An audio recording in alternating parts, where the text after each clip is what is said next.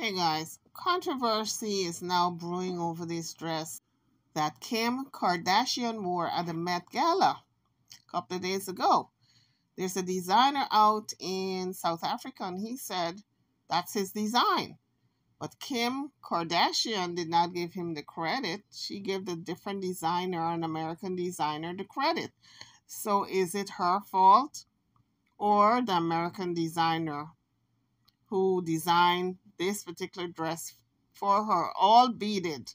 And I'm wondering if it's Kim's fault because everyone is blaming her, but I don't know the circumstances in which the dress was made. If she went to the designer here in America and say, okay, make me this dress, this is how I want it with beads draping in the front, then I can say, okay, she stole the idea from this designer in South Africa.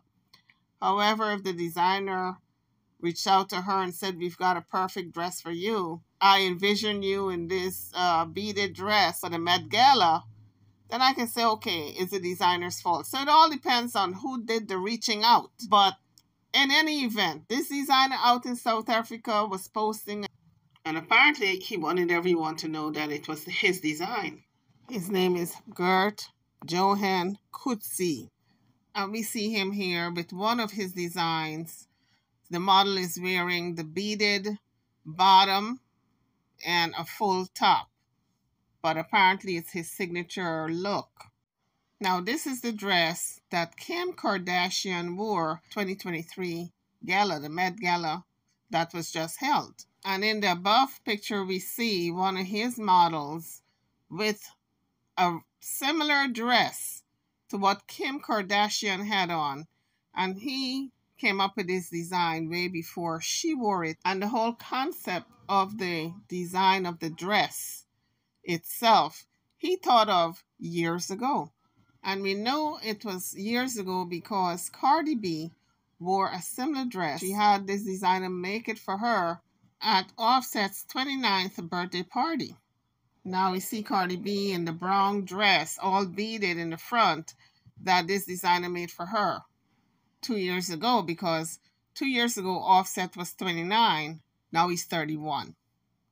So again, I have to ask the question, is it the designer's fault or the person who is wearing the dress fault? Kim Kardashian, did she know that this Johan was the original designer and to maybe give him credit?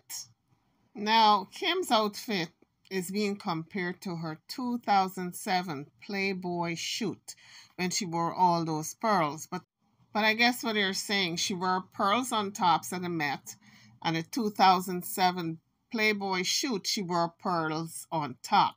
But what about the bottom? The bottom is the thing that's in question of which designer thought of it. So the designer, once again, is Gert Johan Coetzee, and he's a designer out in South Africa. Lizzo had worn a similar outfit of his, which she got from him, and she gave him credit for it. She did not say it was an American designer. I think a lot of designers think that because it's a different continent, nobody's going to know if they maybe steal an idea and not give the designer credit because the worlds are so far apart, two different continents. But the internet has made the world a smaller place.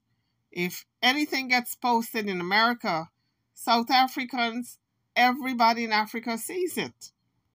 So the Evening Standard Insider posted this post, and it reads, Kim Kardashian wears 50,000 pearls for her 2023 Met Gala look by Schiaparelli, giving no credit to Gert Johan Coetzee. But here are some other looks by Gert Johan Coetzee, and these looks are keeping with the same beading in the front. I guess every designer have a signature look, something that identifies that designer. And the beading in the front, draping, the way it draped on Kim's dress, that's Coetzee's signature look. And to tell you the truth, sometimes designers don't steal ideas. They just happen to think about the same thing that a person have thought of years ago. because I remember when I was looking at that Tyra Banks fashion show, and she had told one of the models, do your research because your idea may just be someone else's idea. You may think that you have just thought about it, but that idea is out already. That they thought about years before you can even think it. So maybe in this case, it was just an oversight by the American designer Schiaparelli, and perhaps maybe an apology is warranted in this case.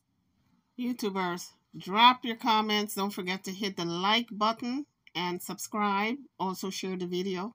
If you want to drop a few dollars in the super thanks to support the channel, I would greatly appreciate it. I'm over and out. I'll see you guys on the next video. Thanks for watching.